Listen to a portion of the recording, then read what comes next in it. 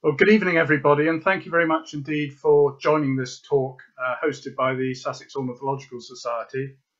I'm Mark Mallew, and this evening's talk is by Steve Edgerton-Reed, who has the great good fortune to run the white-tailed eagle reintroduction program on the Isle of Wight. I say good fortune, but I know it's an extremely busy and demanding job, and he may have moments when he regrets it, but I'm sure it's an extremely rewarding and enjoyable job. And I've very much enjoyed, as the former recorder for Sussex, the really fantastic communications that's existed between us and the project, which has been very, very valuable in terms of the society understanding the movements of eagles within Sussex.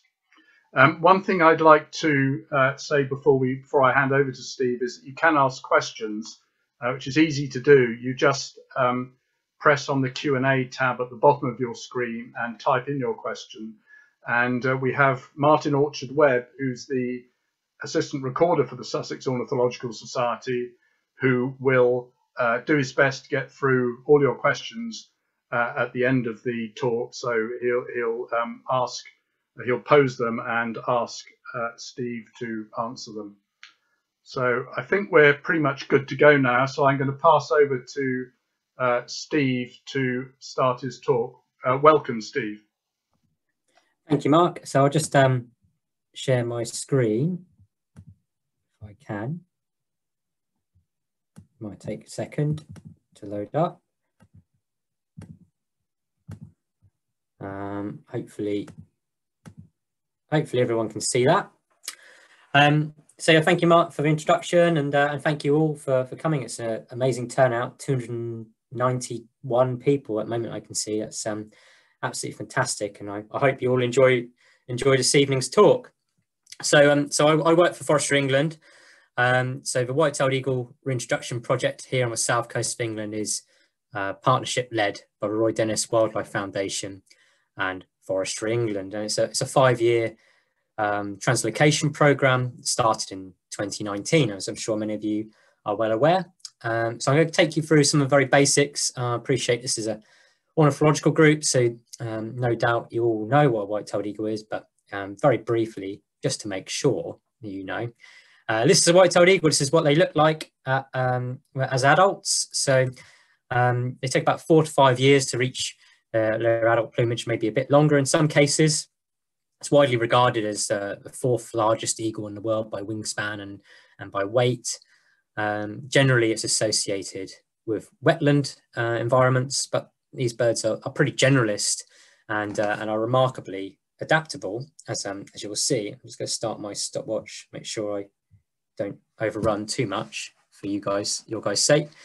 I'm sure many of you have heard the term a flying barn door. And as you can see, you know, this enormous wingspan at 2.5 meters is really quite something. And those of you that have seen these birds will no doubt have pretty, well impressed memories of how big these birds are.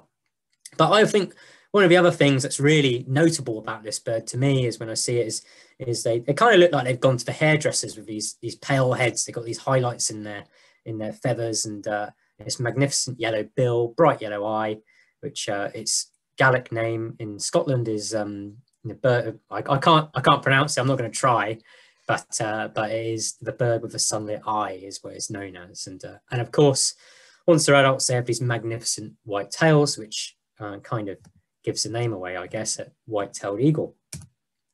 But in the 4 to 5 years before they reach that point, they're generally pretty brown all over.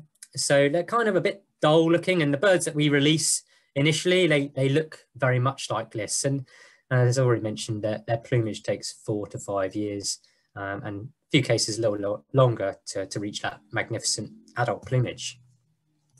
So it's a really widespread bird, this bird, and if I get the laser pointer out again, I'll just be able to annotate this a little more. So you see, there's a population as far west as Greenland to us, and in Iceland, population in Scotland that's well known, reintroduced population there, population in Scandinavia, and all the way through Asia. This bird breeds in Siberia and in much of Russia, but also winters in places like Japan and the Himalayas and the Middle East.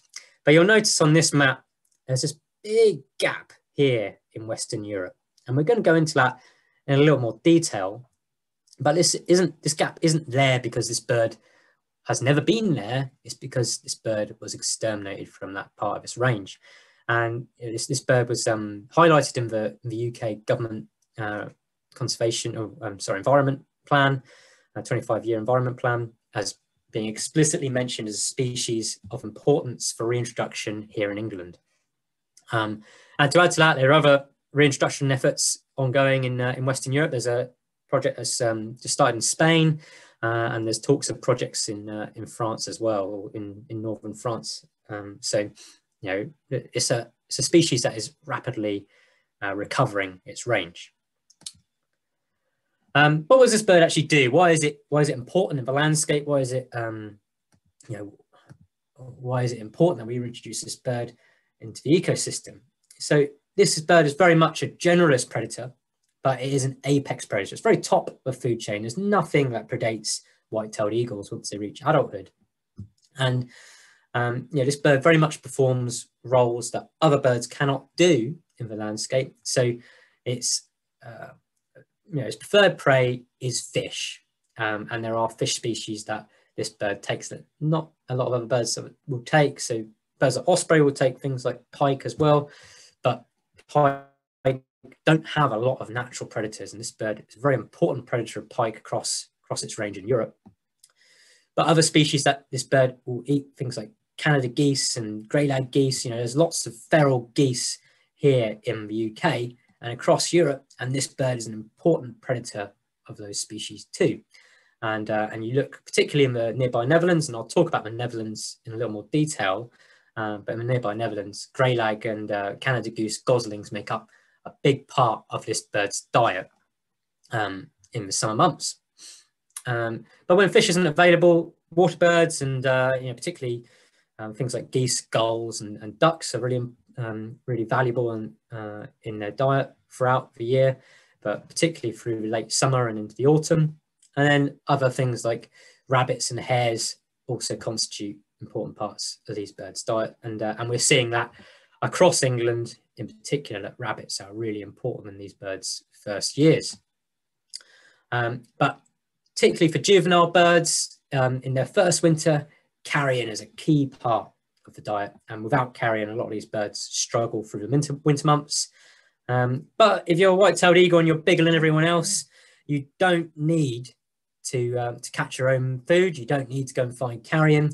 You can steal it from others, and these birds are fantastic pirates. They're really, really good at stealing meals, not only from things like gulls, but also from mammals like otters.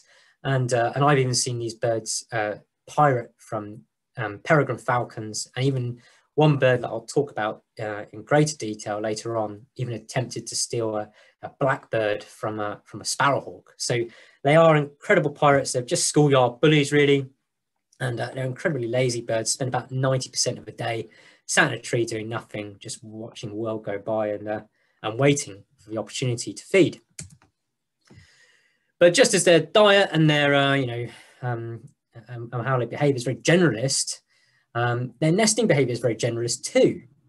So I'm just going to get the laser pointer again, and this tree nest here.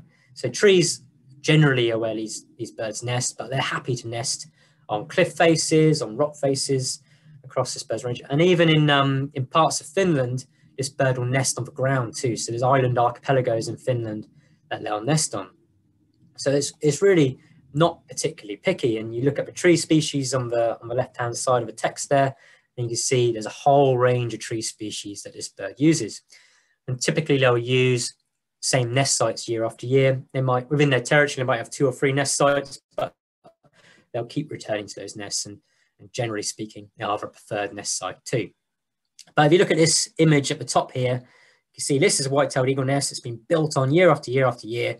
And they can get so big, these nests, that they'll actually collapse branches or stems of trees. That they, the sheer weight of the nest will do that. So they're quite incredible structures. But you can see very top here, I'm just trying to circle for you, is a white-tailed eagle. So what an enormous nest that is. Quite something. And having seen a few white-tailed eagle nests in Scotland, they are really, really impressive structures. And through the breeding season, which runs sort of March through to July, August, these birds will raise 1 to 2 young typically, but of course a lot of younger pairs will fail altogether. And you know, these birds, people will talk about them, and I've had conversations with people that suggest that these birds are birds of remote areas, and you know, rural Scotland is a fantastic place for them. Don't get me wrong, but they'll readily breed near human habitation, and there's a couple slides later that you'll see, hopefully agree, that these birds can live in busy place like southern England. And if you're not convinced, I suggest a city break to Helsinki in the summer, where there is a white-tailed eagle pair right on the edge of the city centre. Really quite, I've not been, I quite like to go to Helsinki myself, but if you get a chance, go and see the white-tailed eagles in Finland. So that's a very brief biology and ecology of this bird. Appreciate a lot of you would have already understood that, but it's really important to get the background in place. So I'm going to very briefly again talk about the history of white-tailed eagles in the British Isles, and again this might be something a lot of you are familiar with. And if you want to learn more about this, there's loads of great resources online, and plenty of books that cover particularly the history of reintroduction in Scotland. So as many of you will be well aware, white-tailed eagles, like many birds of prey, were relentlessly persecuted throughout the British Isles from the Middle Ages onwards, having been revered in the past. And you know, white-tailed eagles were, you know, considered you know, almost godlike in prehistoric Britain, and there's plenty of examples around the world of people having sky burials and being quite an honour to be eaten by a carrion-eating bird, taken into the heavens, so to speak. But unfortunately, this attitude changes through the Middle Ages, and gradually, slowly but surely, this bird gets pushed further and further to the edge of its range, and the last pairs in England would have been in the least accessible places that they could find. And here in southern England, anecdotally, we know that the last pair bred here on the Isle of Wight on a place called Culver Cliff. And you can go to Culver Cliff now, and you might be lucky enough to see a white-tailed eagle hunting off the coast of Culver down and in Sandown Bay for bass and mackerel that shoal there in the autumn and summer months. But this last pair existed in southern England in 1780, some 240 years ago, and gradually, surely, slowly but surely, this bird's pushed out of England. Isle of Man, the last pair bred in 1815, and in Scotland, the last bird was shot in the early 20th century. So as this bird became rarer and rarer, it became more and more impressive to have be the last person to have shot a white-tailed eagle. It's a really sorry story, a really sad, tragic story that many other birds of prey suffered. However, you know, this is all very well and good, these anecdotes, but how do we know this bird was ever widespread in England? Well, if you look at this map, and I'll get my laser pointer out again, got two maps here. We've got a map on the left, map A, which shows all these black dots are places that have names indicating that white-tailed eagles were present, or white-tailed eagle nest sites or eyries were present. So you can see from that map, there's a lot of places, and none of these places are called Eagletown or Eagleville. These are all based off the old English name for eagle being Erne. So I don't know where this place in Sussex is, would sound Erne-like. I'm sure some of you guys will know. My geography of Sussex isn't amazing, but the nearest place that I know of is in Dorset, a place called Arne, somewhere I used to live actually. So, and then there's places like Ernley and all kinds of place names with suggestion that white-tailed eagles were present. And rather interestingly, from an Isle of Wight perspective, there was a place called, there's two rivers called Yar on the Isle of Wight. And it's not because people on the Isle of Wight didn't speak to each other on one side to the other. There's a West Yar and an East Yar. It's not like that Dr. Seuss novel or story. the Zacks as south going and north going Zacks, or west and east going Zacks. It's not like that. I think I was speaking to a local historian here. A lot of rivers were named after places, not the other way around, supposedly. And some of you might be better versed in this than I am. But there used to be a town called Yarborough in the east of the Wight, which isn't far from Culver Cliff. And he believes that actually the term Yar is another term to describe an eagle area or a place where eagles are. So it is almost called Eagle Town. But anyway, I digress. If we look at map B shows indication of all the places where archaeological evidence have been found for white-tailed eagles. So fossil remains from the Pleistocene all the way up to medieval period. So again, you can see that generally speaking, through England, this bird is pretty widespread. Not as many indications as in on the place names, but certainly plenty of evidence to suggest this bird was pretty widespread throughout the UK. Get rid of my laser pointer. But the story gets more positive from here. So many of you will, and I think this timeline is quite useful, and for those of you that are already familiar with the story, it'll be a nice little refresher for you all. But the first sort of pioneering efforts to reintroduce white-tailed eagles in Scotland started in 1968. So a young Roy Dennis, who the Roy Dennis Foundation is named after, was the first person looking after these birds in my capacity, I suppose, in 1968, some time ago now. And they released 4 white-tailed eagles on Fair Isle off the Scottish coast. And all those birds within a year and a half disappeared. It's considered a utter waste of time, utter failure. But those first pioneering efforts were really important in developing understanding of how the process works. You don't succeed without failing first, do you? So it took a little while, and another 7-8 years for people to be brave enough to have another go. And in 1975, a much larger scale project started on the Isle of Rum, and 92 birds were released over that 10-year period. And by 1985 had a first successful breeding, although that wasn't on Rum, that was on Mull, not too far away, but on Mull. So first successful fledgling there. But progress was really slow at this point. And even in the early 90s, there weren't very many pairs of white-tailed eagle in Scotland. So it was thought necessary to undertake a further release in the Westeros, and they released another 56 birds, taking on board lessons they'd learned from the previous 2 reintroduction efforts and efforts elsewhere in the world. And by 1995, you got first wild fledged young from wild stock. And then by 2000, you've got over 100 fledged young. A real success story in Western Scotland. Fantastic news, and I'm sure I grew up in this time where there are lots of bad news stories for conservation, but this is a good news story for conservation. So really pleasing to see. But the story doesn't end there. This bird, although well established in Western Scotland, doesn't spread very far, and we'll talk about that in more detail shortly.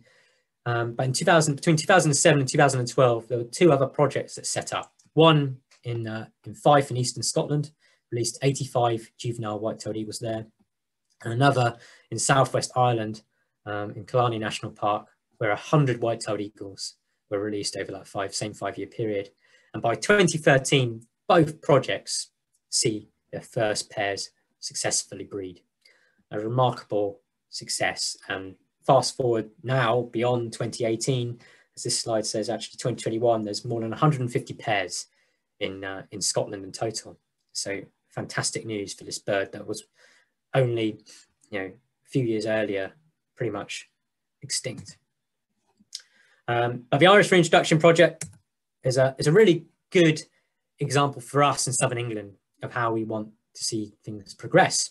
So if you look at this table always looks, every time I do this talk, this table looks more complicated than I want it to look. But the premise is actually quite simple. You look, so the first pair formed in 2010, only 3 years after the first release. And then by 2012, you have an active nest from one of these pairs. 2013, year after the last release, you have successful breeding.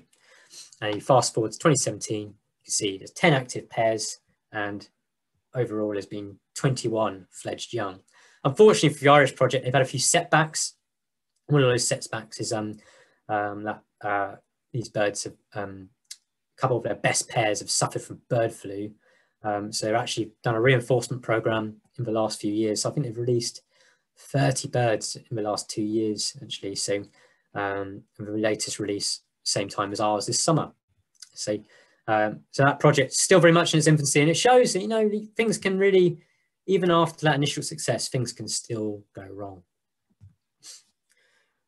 But sort of looking at the bigger picture in terms of stakeholder engagement and public impression of a project, I think there's some really important parallels for us going forward.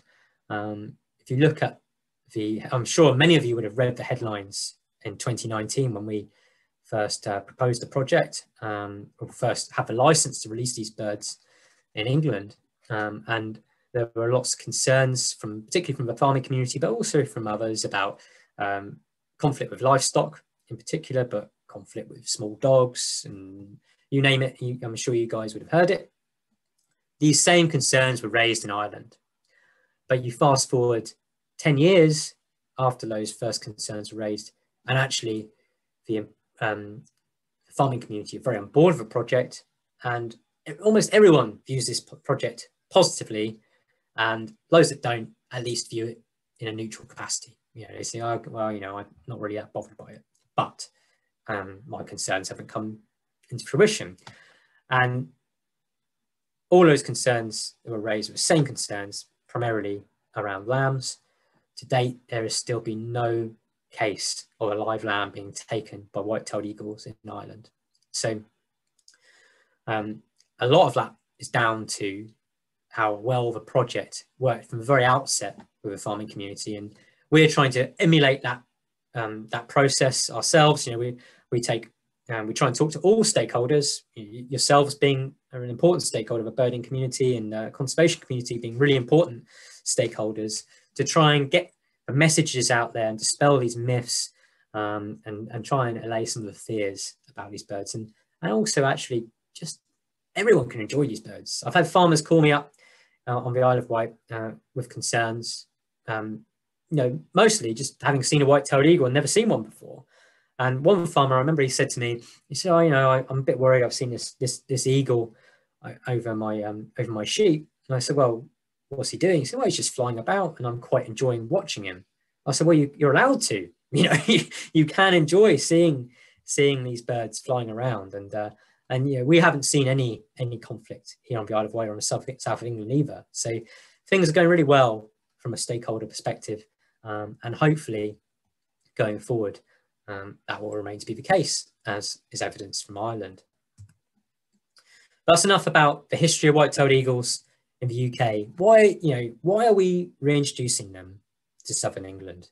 What is the purpose of this reintroduction? Well, I'll get my laser pointer out again. Oh, sorry, pressed the wrong button.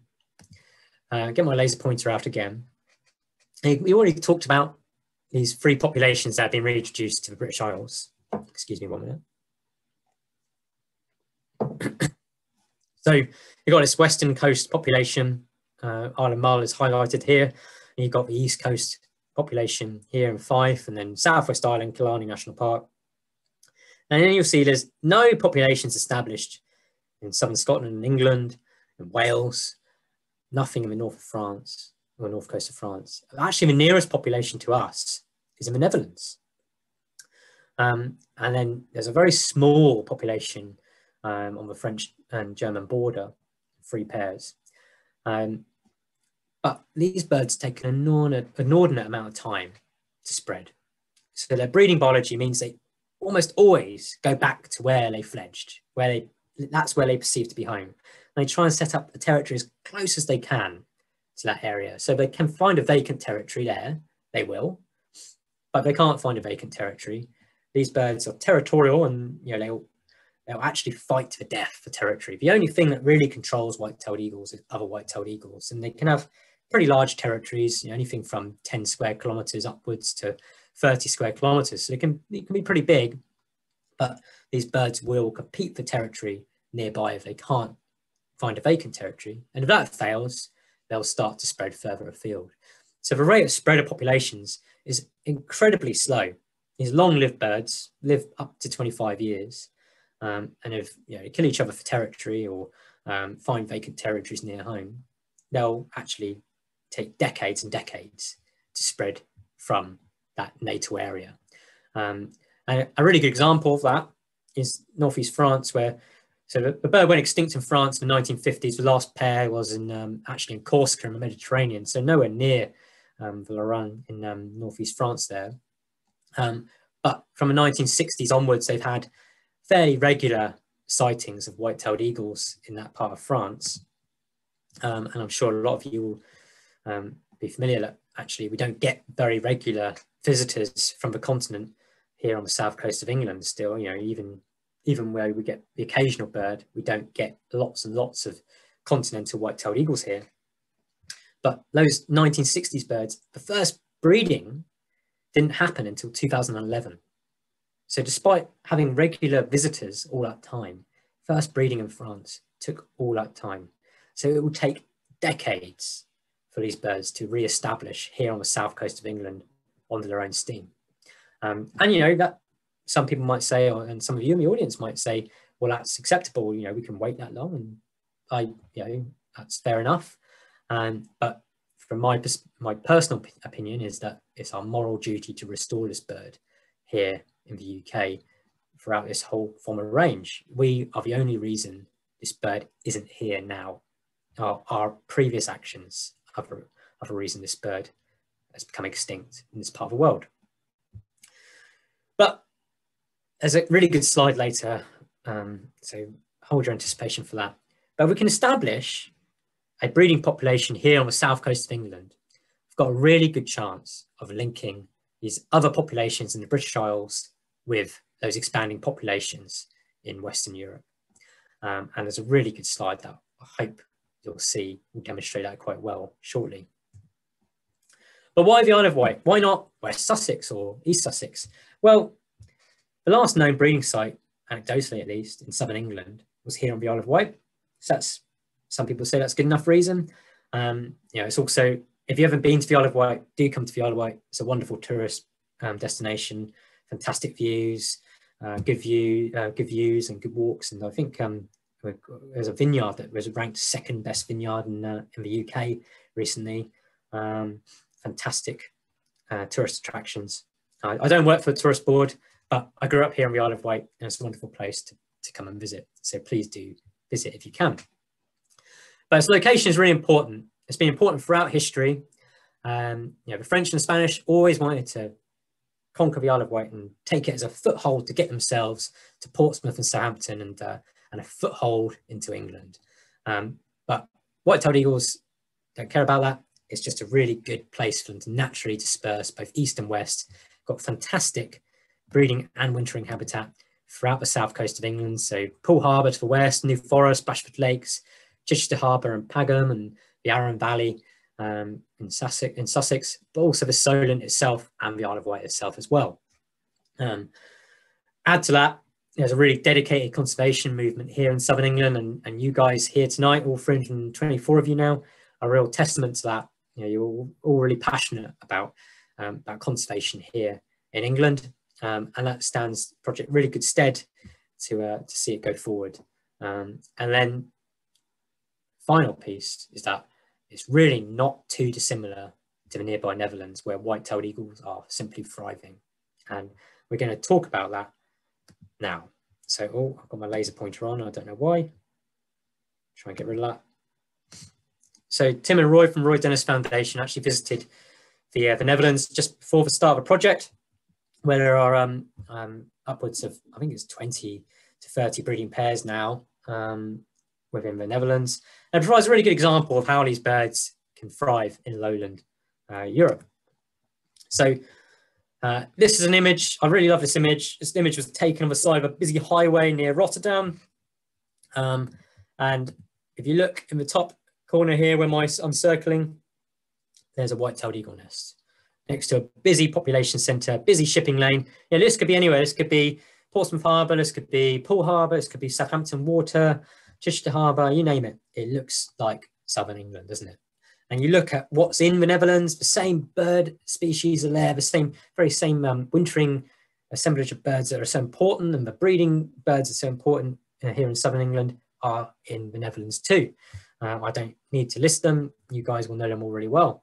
And you look at the diet of these birds in the Netherlands, and I have to say these numbers are slightly skewed because they're based on pellet remains and prey remains largely, and fish turn up really poorly in prey remains and white-tailed eagles. But the vast majority of their diet is made up of fish and water birds. And those water birds that it's made up are things that are really common in the Netherlands, things like grey-lag geese, particularly goslings, but also coot. And everything likes to eat coot. As a reserve warden, I know, and he tells me about what the birds of prey are eating, and herons and things are eating. And coot always gets mentioned. I mean, coot must just be really delicious. I don't know. Personally, I don't really want to find out. It sounds like something that probably doesn't taste very nice, but everything seems to enjoy eating coots. And there always seems to be more coots around the corner. No idea why. But also important from a project perspective is that there's no conflict with sheep or livestock farming in the Netherlands at all. And actually, when you look across Europe, there's no mention of conflict with livestock farming there either. So the only place that has ever been any conflict mentioned is actually in Scotland. So lowland Europe seems to be a really, really good place for these birds. And I'm going to move swiftly on because time is rattling by. And I'm going to talk about reintroduction progress. And I think this is the bit that you all find most exciting. And I hope this is the best bit for you guys. Firstly, I've got to mention that this project is licensed by both Natural England and what was Scottish Natural Heritage, now Nature Scotland.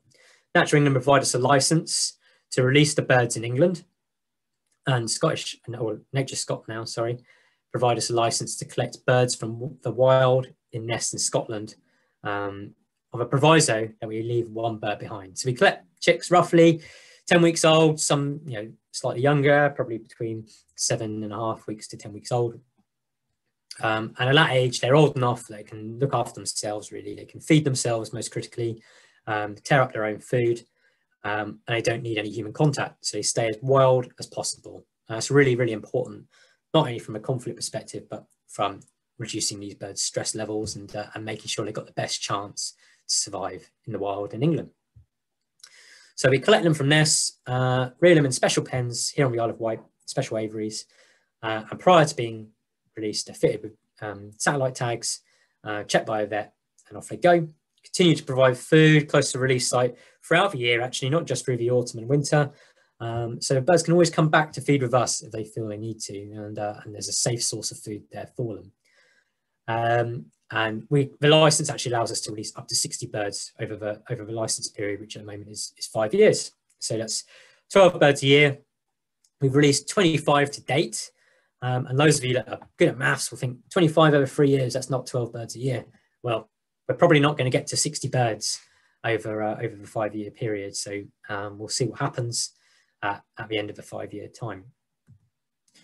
So I mentioned I've got to collect these birds from nests in Scotland, and I haven't got a head for heights. I'm not a very tall person myself. I'm 6 foot and a heel, but I'm not very tall. So getting any higher than 5.5 feet is pretty terrifying for me.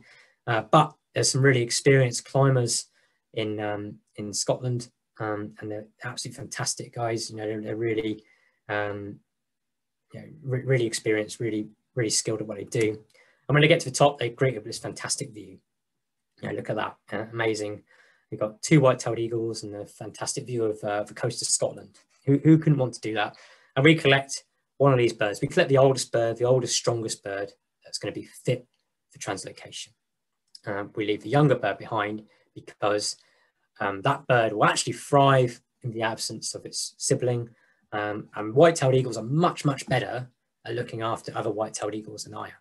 So, you know, we're giving the older bird, strongest bird, best chance we can, but the younger bird is not being neglected.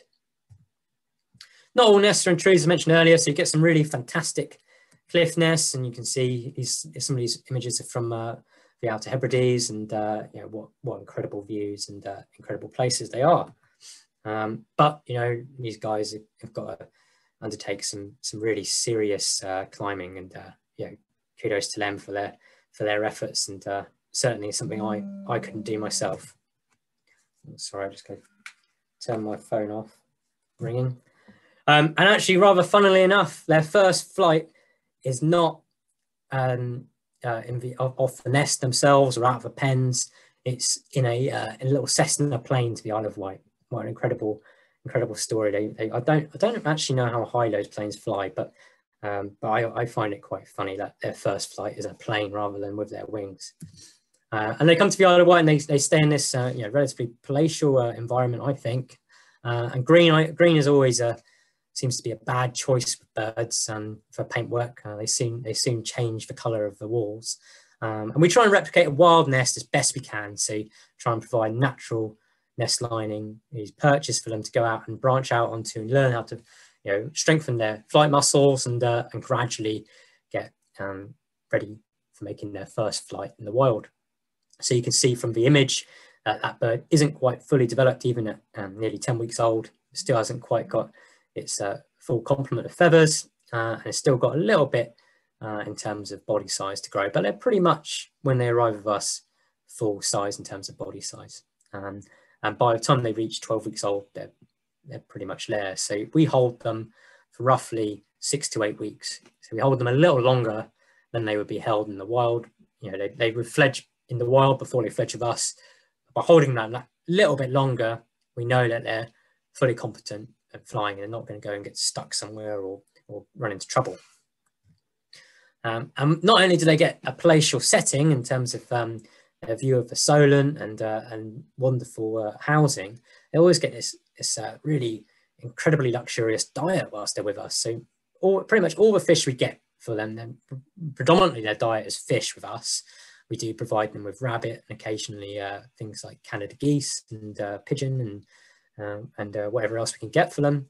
But the vast majority of their diet is fish, and it's almost all of that comes from crab pots as bycatch around the Isle of Wight coast. So you can see in the top right-hand photo there, things like cuckoo wrasse and ballon wrasse, but again, a lot of conger eel as well. And conger eel seems to be a really big favourite of theirs. They really like their heads, and conger eels, for those of you that don't know, can get really, really big, and they're quite a handful to chop up. And in the first few weeks that they're with us, we try and give them sort of bite-sized pieces. So we chop them up into thumb-sized pieces. And I've never wished to have bigger thumbs before, but chopping up kilo after kilo of fish, you know, I've started to wish I had bigger hands and bigger thumbs in particular, so it can have bigger thumb-sized pieces. But particularly in those first few weeks, we try and provide them with about 1 kilo of food each a day.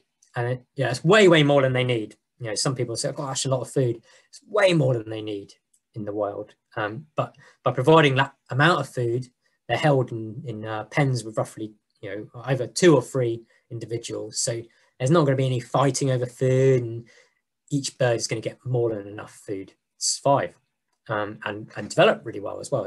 Most importantly, not just survive, but develop really well. And the really neat thing these days is that technology has moved on a lot.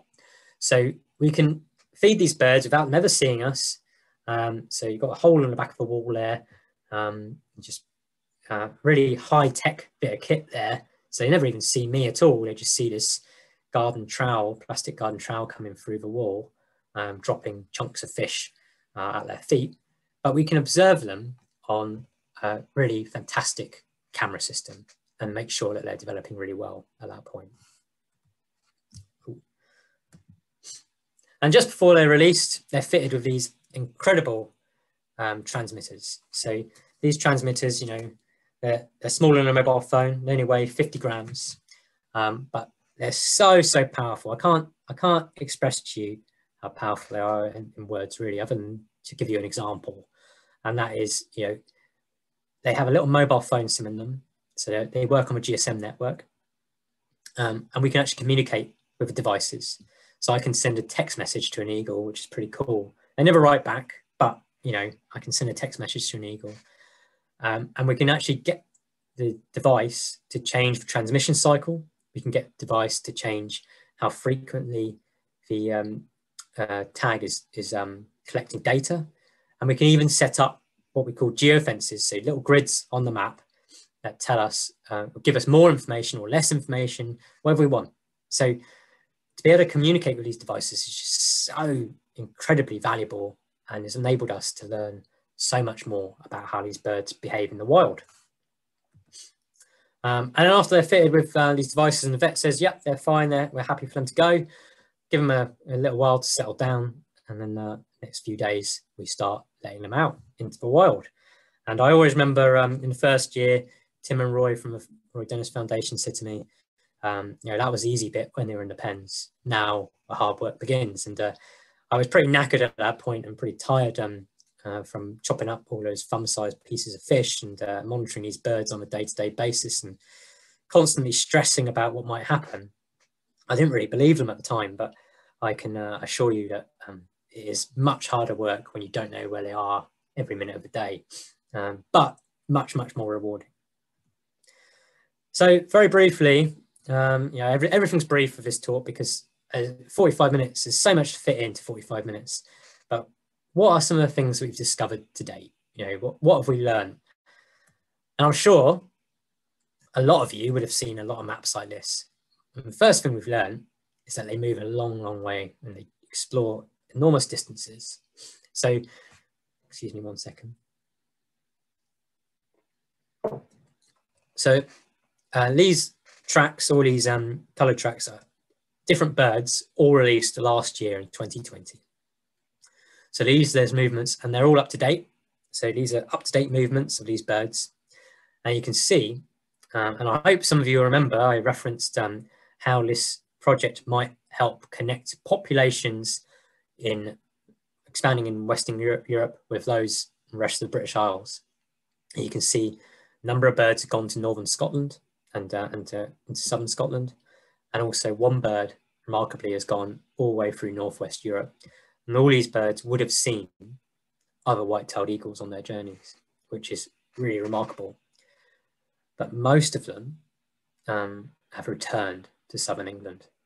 So remarkably, the other day, and some of you would have seen on Twitter or Instagram or wherever it's been posted, and perhaps in some of your local media, one bird went to Western Europe last spring, and only the other day returned to England, and he's actually somewhere in eastern England at the moment. I'm not going to go into any details about where birds are exactly, because we try to keep that information relatively confidential, not only for the welfare of birds, but also to try and reduce pressure on private landowners and sensitive sites from an ecology and biology perspective as well.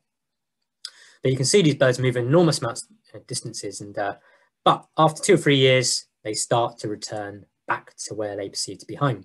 But it doesn't mean to say that that bird in northern Scotland, she may decide to stay up there. Who knows? We'll have to wait and see. It does mean in the future, we might, if we have a breeding population here on southern England, we might get some of those birds from the continent stay with us here on the south coast. So, that's great, isn't it? These birds moving around, we can see on the map, we've got all that data, but data on a map is one thing. We need some hard field work to back up some of that data and try and understand what that all means. And there's one bird that we know more about than any other, and that's this male, G274. He was released in 2019. He wasn't the first bird to be released, but I remember his first flight, he actually did get stuck in a willow coppice, which was a very, very frustrating situation. But he managed to free himself as Tim and I went to rescue him. And ever since, he's never looked back. He's just gone from strength to strength. And he's a bit of a pioneer and we'll see what happens in the coming years. But he's a really exciting bird. And all his life, it's been on the south coast of England. He's never left the south coast of England. The vast majority of it has actually been here on the Isle of Wight, or with me on the Isle of Wight. So he's only been away from the Isle of Wight for probably about a month at best. His whole, so he's made a few exploratory flights, 1 or 2 into the west of England, but a few more into eastern England, and with you guys in Sussex, and some of you would have seen this bird in Sussex, I'm sure. Although he's not been there for a couple of years, you may have seen him in the first lockdown. I'm sure a lot of you will remember that quite well.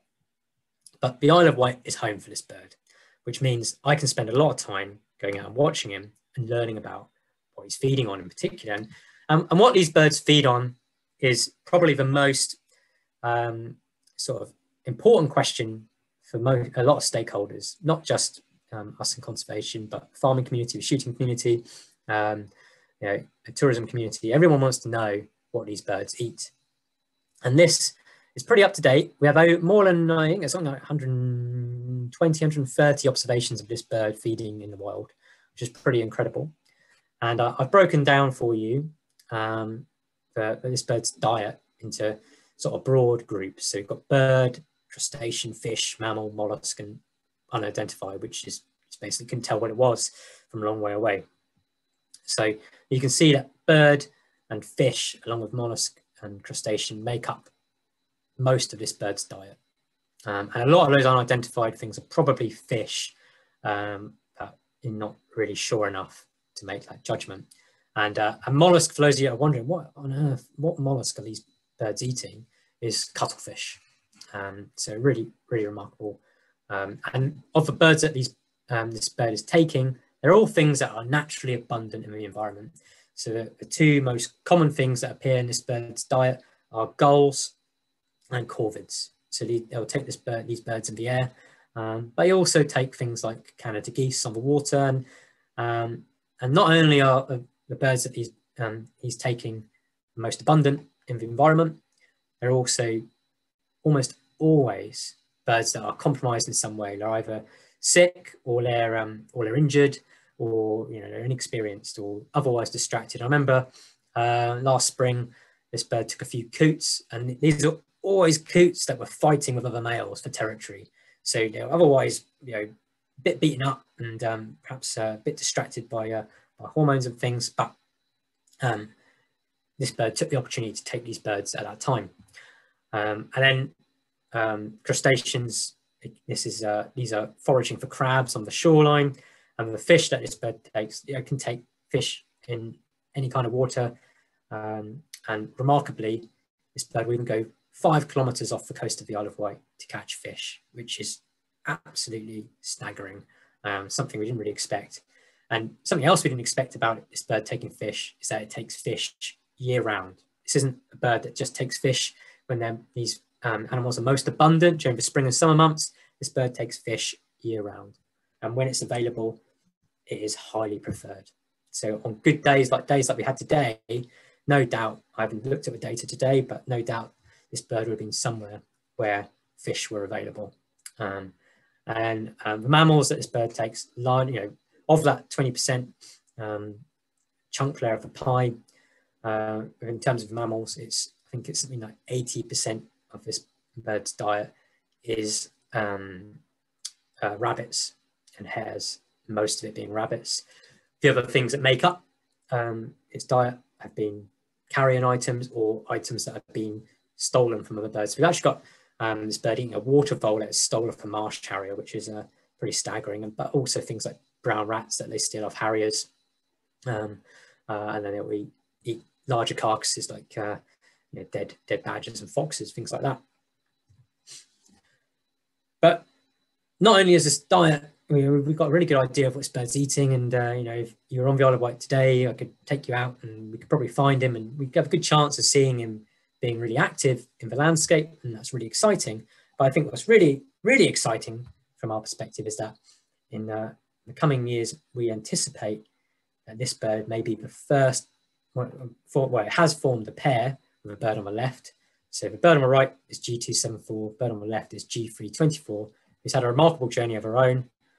Spent her first summer up all the way up in the Lammermuir Hills in southern Scotland, came back last September and has never left the island since. It's been paired with this male and they are seen together almost on a daily basis.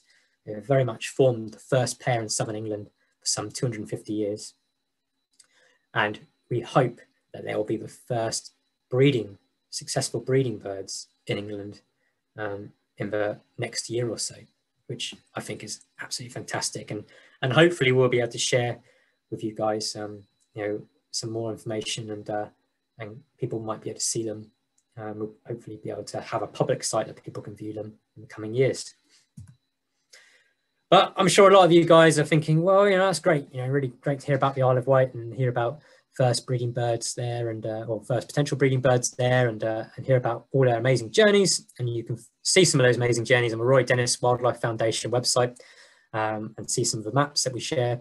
But what about Sussex? What's going on in Sussex? Why haven't you talked about Sussex in more detail? And it's very difficult for us to talk in a lot of detail about birds and where they are and what they're doing. It's hard for me to get to Sussex and observe these birds, and I'm sure some of you that are listening have been providing us really helpful sightings, and any sort of diet sightings or any feeding sightings are really, really valuable for helping us understand how these birds live in the landscape. And I'm sure many of you have seen this bird in particular, G408, who has been living in Sussex on and off for most of the last sort of 7 months. He spent all of his first winter on the Isle of Wight, and many of you would have seen him at Polborough Brooks, the RSPB site in the Arun Valley. What an incredible place that is, and no doubt that will be an eagle territory for years to come. And who knows, maybe you guys will have a breeding pair of eagles in the Arun Valley before we have one here on the Isle of Wight. But there are plenty of other good areas for white-tailed eagles in Sussex, not just the Arun Valley. And we've had a number of birds visit not only the Arun Valley, but the South Downs in particular seems to be a nice stop-off point for white-tailed eagles. And no doubt in the coming spring, having just released 12 white-tailed eagles here on the Isle of Wight this summer, no doubt some of these juveniles will visit you in the spring, and who knows, maybe some of them will establish territories on the Sussex coast in the years to come. Now, I think that will wrap up nicely for some questions. And I finished on this slide. People always ask what's going on in this photo. It's just a really funny photo. There's no deliberate act there on the part of a white-tailed eagle. But perspective is everything, isn't it? And thank you for listening, and hopefully you all found that very interesting.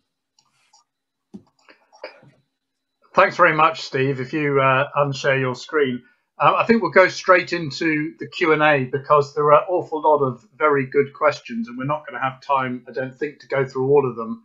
But let's crack on and ask Martin to come in and ask maybe 5 or 6 and just see how much time we've got after that. So over to you, Martin. Okay, thank you, Mark. Stephen, one of the things that was interesting to several people was how white-tailed eagles interact with golden eagles in Scotland. That's a good question. Was there anything else to that question? Sorry, Martin. Just that. Okay. Are there any conflicts? No, not really. So in terms of white-tailed eagles and golden eagles, white-tailed eagles are very, very slightly bigger, but generally speaking, golden eagles are dominant carcasses and are much more formidable predators in a lot of ways. White-tailed eagles almost a bit more vulture-like in their behaviour in Scotland, but the two live alongside one another really well in Scotland, and you can go to places, particularly on the outer Hebrides and even on the inner Hebrides, where there are white-tailed eagle nests and golden eagle nests almost within a kilometre of one another. And they don't have any written agreement or anything, but almost go in separate directions and avoid conflict where they can. Okay. There was also interest in the radio devices. Somebody was saying that they can use even tinier radio devices on small birds, and can they be used instead of the larger ones? Well, the great advantage of using a larger device, so I mean, there's quite strict regulations on what you can put on a bird. So, you know, this makes up less than 4% of this bird's body weight. So it's a very light device. But the larger device you have, the greater sort of computing power you have from that device. So, I mean, these devices are tiny. They are tiny. And many of you that have seen birds released by a project probably would have seen these devices on the back of a bird. But the bigger device you have, the bigger the battery, the more sort of sensor data you can collect, the more regularly you can collect GPS points, and the better understanding you can develop of how these birds are living in your landscape. And another interesting point was your data on diet. How do you collect that data? Does it come from observations or pellets or both? So that's a really good point. And so the pie chart I shared earlier, that is purely from observations. That pie chart. We do collect data from pellets. So I will visit where appropriate, and with landowner consent, I will visit some roost areas and try and collect pellets. Pellets are actually pretty hard to come by. White-tailed eagles. Once these birds develop a regular roost, you often find that foxes and badgers come and scavenge the remains quite quickly. And I suppose the overwhelming prey item that turns up in pellets is rabbit fur. It seems to be the thing that the badgers and the foxes don't want to eat. And so you just find lots of rabbit fur, generally speaking. But we are hoping to do a study with a university looking at DNA samples of pellet remains and see if we can identify not only what species are. I mean, we can get a good idea from looking through the remains of what they are, but you know, with DNA barcoding these days, you can pretty much be sure of what it is, but also we might be able to find out how many individuals are found in those pellets, and even which eagle has coughed up that pellet, because we have the DNA sequences for all the birds that we release, or we will have the DNA sequences for all the birds that we released through the project. Okay, thank you. I think possibly only time for one more question. One of the things that interested people was the eagle names from, I think, was it ancient Anglo-Saxon names or something like that? Yes. How do you know that they referred to just white-tailed eagles and perhaps not any other eagles, such perhaps as golden eagles? That's a really good question, and I have to be honest, I don't know the answer to that, and I suspect we do know that Anglo-Saxons did differentiate between white-tailed eagle and golden eagle, but in terms of place names, I couldn't tell you for certain how that happens. There is some really good text available for those that are interested, and I should. Well, let's bang on 8 o'clock. I don't know if Mark, you want to carry on any further or address the other question. Just ask one more, I think, and then we'll have to answer the rest on the website later. Okay. The first question I had actually was, were there any plans to go ahead with the Norfolk project? So I'm not involved with the Norfolk project personally. Yeah. But the license is a 10-year license, and I'm sure many of you will have read the news that the project won't go ahead at Wildken Hill. But as I understand, you know, Roy Dennis Wildlife Foundation are really keen to find another partner in Norfolk and hopefully find means of proceeding with the project. But as I say, I'm not directly involved with that project. Okay, thanks. Look, guys, there are so many really good questions that we haven't been able to answer. So I'm going to send them in an email to Steve, and he'll hopefully answer them, and we'll post them on our website. So apologies if you haven't been able to have your question answered. Just finally, before I say my thanks, do think about joining the Sussex Ornithological Society. You can get 3 bird reports, the current one and ones for the last 2 years, all for the price of one.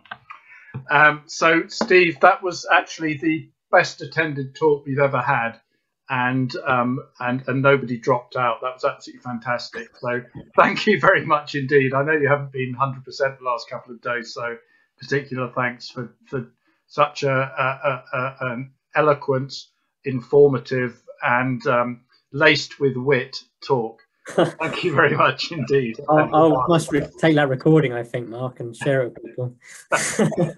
But no, thank you for having me. It's always a pleasure to talk to you. Good luck with the project, and thanks to everybody who joined. And we'll see you at another talk, hopefully over the winter. Bye bye, everyone.